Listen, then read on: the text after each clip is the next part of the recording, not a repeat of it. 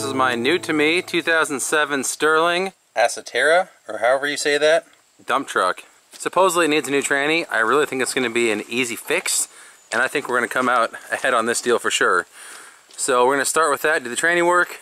I'll probably do some minor stuff like buffing the paint, you know, doing some touch-up paint here and there. And then I'm just going to flip it. Try and make a quick dollar on this one. For as much as I want to keep this thing, you know, it kind of kills me to sell it, but at the same time, I don't have a huge need for a dump truck. Sure, it would be handy from time to time, and at the same time, I don't know what it would even cost to insure this thing. Let's pop the hood open, take a peek. It has a Cat C7 motor. Pretty excited about that. It's a good motor.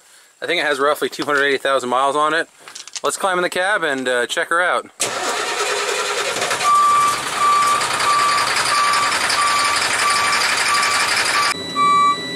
Oh, there you go. 275,000 miles. I'm sure you can hear that beeper. It's super annoying, but it's currently stuck in reverse.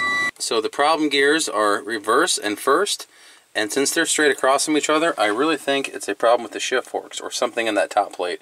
But like I said, we'll get into that in the next video. This is just a quick overview of what we bought for virtually nothing. Comes with a CB. Everything works. Ice cold air conditioning. Some cheapo jumper cables. I mean, they left everything in here. They clearly just wanted to get rid of this thing. It's got what I think is a 16-foot dump bed. I haven't measured it. That was all gone through last year. The hydraulics were. So that's good to go.